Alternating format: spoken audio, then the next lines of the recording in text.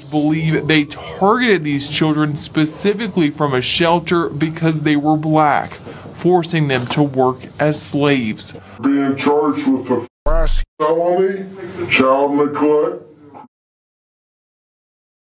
Children were being locked in a barn at his home on Cheyenne Lane.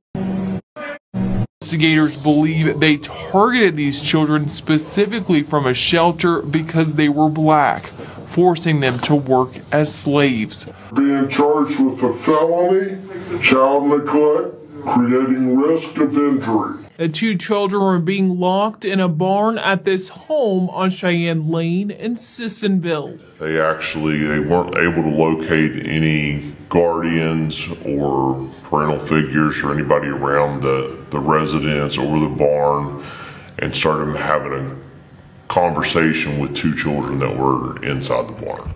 Deputies eventually forced their way into the barn, where they said they found a 16-year-old girl and 14-year-old boy inside a 20 by 14 foot room. Investigators say the teens had no way to get out of the shed, with no running water, no bathroom.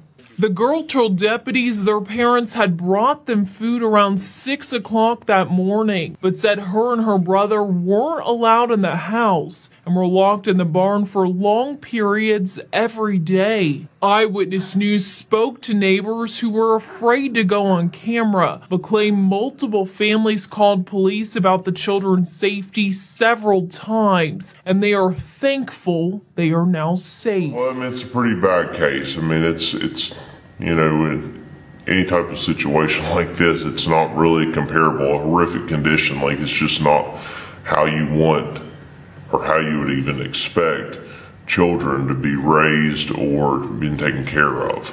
Lance and Whitefeather eventually showed up at the home. They're now charged with child neglect, creating substantial risk of injury. The mother admitted the children were left in the shed, but reportedly told deputies they, quote, liked it. They're trying to, you know, get the children back in better living conditions, better placement, and the detectives will continue to investigate and build this case. And deputies said a third child, who was about 5 or 6 years old, was found alone in the main home.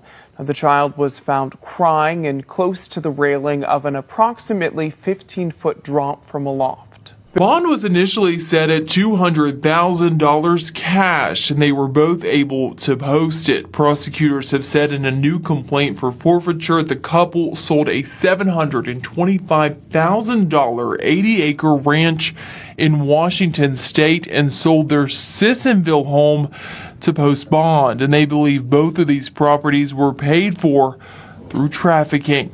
That will be decided in a separate court matter, but because of this, prosecutors say they found discrepancies in the financial affidavit Lance filled out for a court-appointed attorney, leading to a new charge on his indictment. Investigators believe they